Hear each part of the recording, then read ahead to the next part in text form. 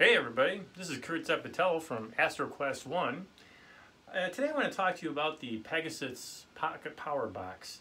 I first heard about this last year from Trevor Jones from AstroBackyard.com, and he was describing it, and it sounded pretty cool, but I still didn't quite understand how it was going to benefit me. Everything I had was working perfectly. I have my astronomy shed, and so I was wondering, what's this going to do for me? It wasn't until I watched another video by Roswell Astronomy, and what he said, he was describing his use out of it, and he described how it turned his whole mount and everything, and his whole telescope and all his whole setup into DC. And then suddenly, voila, it made so much sense of what it does. So what do I mean by making my whole thing DC? Well, take a look at all these wires here. These are all the attachments that the Pegasus power box got rid of, basically, in effect, because I don't need any of these things.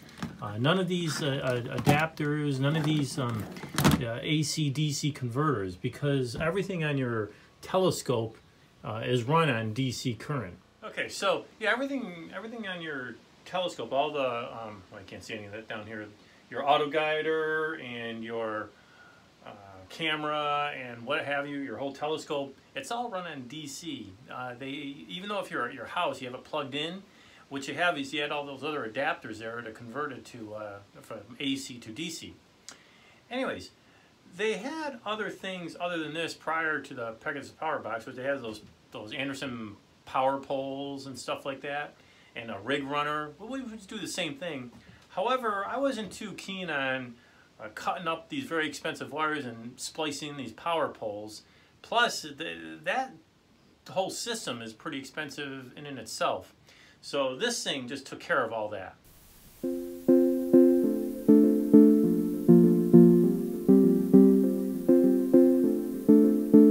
Alright, there's various ways to connect this thing up.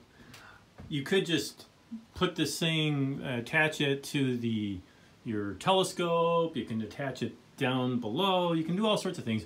What I did was I made a plate, or I ordered an aluminum plate right here from Amazon.com, and it was a 12 by 12 inch plate, and it's 1/4 inch thick, and I cut it down to 7 inches by 8 inches, so it's a plate. And what I did with this plate is I've got it screwed into the bracket, the cradle bracket, okay, like so, and I have the power box just velcroed onto it. Well, what that did was, when I had my auto guider used to be mounted right here, that would have interfered with it, so I detached that and I ordered some new rings, and I have my auto guider mounted right to that aluminum plate, right in the center, so it's actually a better connection for auto guiding since it's in the center.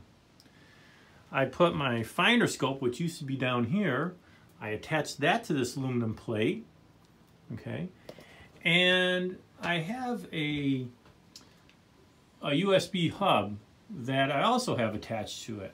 Now this USB hub is different than my original USB hub. This is the StarTech, and I highly recommend this for a couple of reasons, which I'll go over to in a second.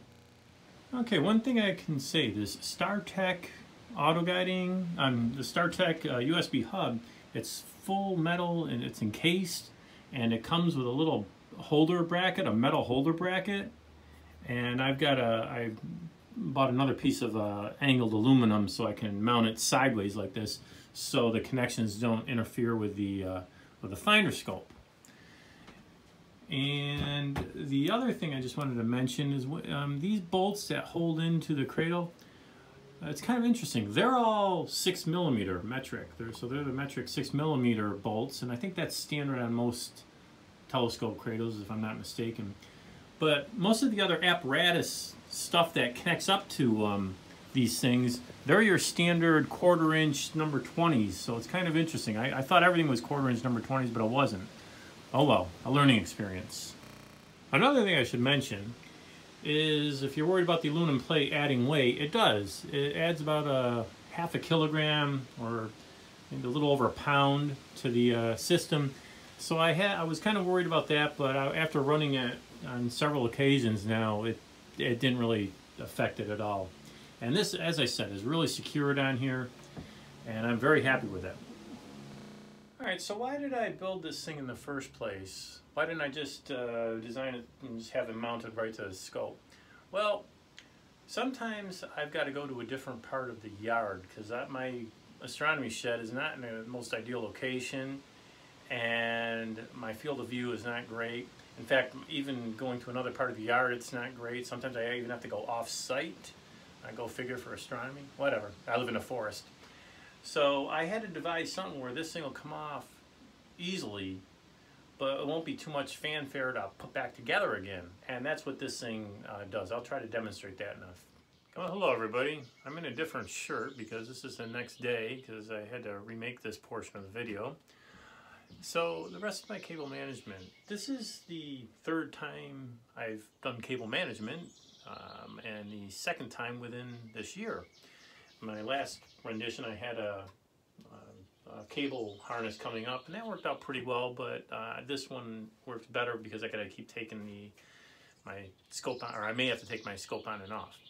Anyways, Pegasus gives you 4 of these wires here that connect up to various power things. For example, the first one right here that connects up to the mount. The second one, the ZWO, that connects up to the camera. There's a third one that actually connects up to my USB, my powered USB hub. And then there's a 4th open spot. Some other things that are on here, I have the electronic filter wheel, which is connected up to the USB hub. And I have the camera, which is also connected up to the USB hub, of course. And the mount is actually connected up to the USB hub. The auto guide, which I described earlier, is also connected up to the USB hub.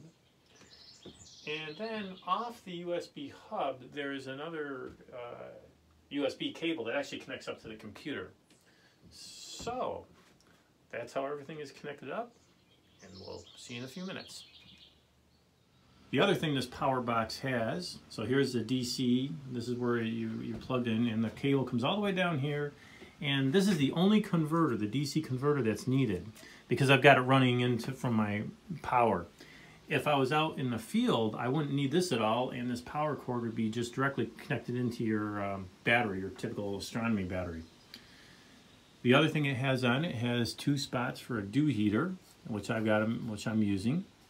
And here's the USB, the PC. This thing connects up to the to the USB hub, and USB hub is actually connected into the computer. What else do I have on here? Oh, there's one other thing. It's a sensor. This is for a temperature sensor, which I don't really need it. You could if you want. And if you have a DSLR camera, that would connect right into here. So it actually comes with a DSLR slot. You might remember I was mentioning why I had to get a new USB hub. Well, the connections that Pegasus gave us, these are all let me show you what they look like.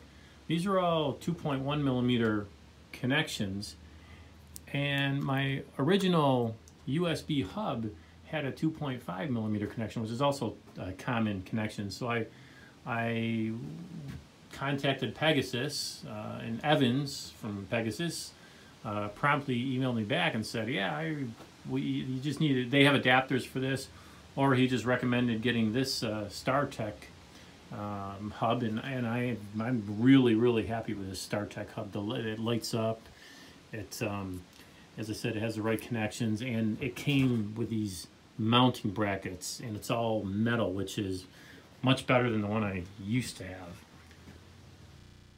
Alright, so I mentioned that the power box has a USB connection, and does that mean you can run it on the computer? And it sure does. Here is, in fact, over here, I've got the, see if I can plug it in. There's the little screen that the power box gives you, and you can control your dew heaters with it right here. But does that mean you actually have to use this with the computer? And the answer is no. As long as you press auto dew, it'll remember your dew heater temperatures, even if you don't aren't using the power box. So you don't, what I mean by that is you don't, I'm going to turn it off right now. I'm going to exit, yeah. What that means is you don't need to have the power box running on the computer. Yeah, it's a standalone device. Okay, you might be wondering whether it works with other programs too. And here's the astrophotography tool. This is my imaging software program and telescope control, which I love. But I've been running both of them at the same time. I usually just minimize this thing after I get it running, and just use astrophotography tool, and there's no connection errors that I have with using either one of these at the same time. In fact, when I first started using the power box, I didn't even use the I just kept it off all the time. But now I turn it on. So anyways, okay. I also recommend putting labels on all your little wires. So even right where the wire connects into the apparatus, I put it definitely on the USB hub where it goes in. So it's on not only is it on the wires, here it's on the label on the wires somewhere. Sorry, I'm trying to show you where the label. It's either there or it's on the container on the wire itself, and I got another label right on the USB hub, and I've also got it on the other side where it connects into. So I got my Zeb 1600. I've got a label on the electronic filter wheel. I've got one on the mount, although you really can't see it way over here. I've got one where it's connecting into the USB hub. Each one of these wires is labeled. Below this one. Oh, here it is. I got it over here. So Sean Moloney recommended this. He's the cable guru, I guess, the wiring harness guru for astrophotography. Okay.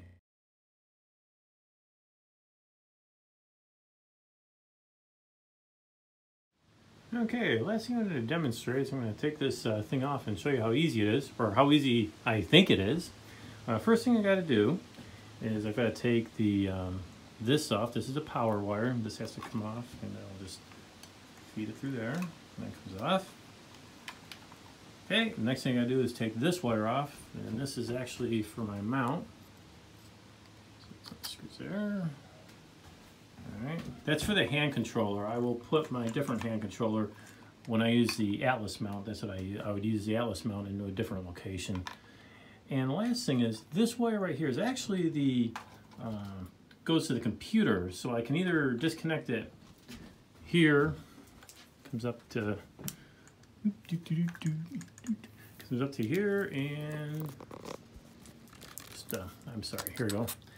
Anyways, so I'll disconnect those three wires, and these things just come out of there. And now I'm just going to disconnect the scope, and I'll show you how to do that. Okay, I'm back.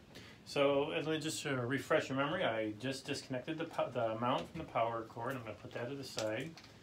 I disconnected this, the mount. This was for the hand controller. And I disconnected the USB connection that goes to the computer, and that comes all the way up to this USB hub.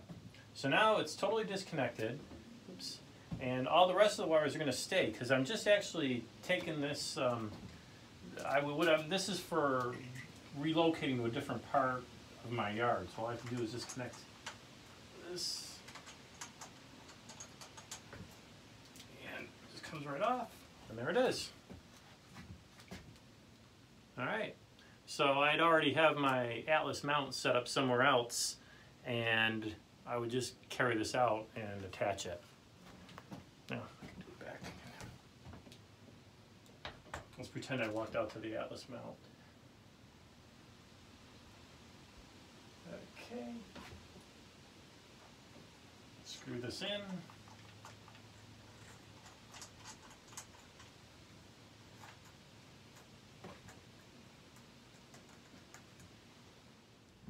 Okay, well, you might be wondering how do I know how to where exactly to center the weight. I actually got little markers on here. I got some piece of tape on the scope itself if I have to take the cradle off, and I've got a little marker right over on the dovetail plate to tell me how far I have to center it. Anyways, well, that's all I have for you. I hope this helps. There's other videos. I think Galactic Hunter has a good video on how to use this Pegasus Pocket Power Box as well. And anyways, that's my whole setup. My latest one for the cable management as well. We'll see you later. Bye.